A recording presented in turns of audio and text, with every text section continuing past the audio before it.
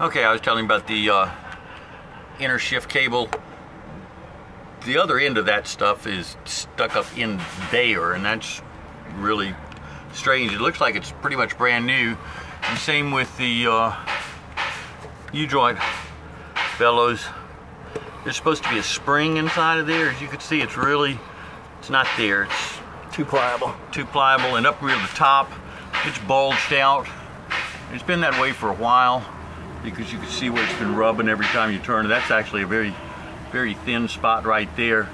So on the other side where it's got your comparable rub, that's probably where the hole is. But there's not a spring inside of that, and that's what I was saying. It might be that the U-joint decided to wrap around the spring that's supposed to be in there and just punch a hole in it. But we'll find out in a minute.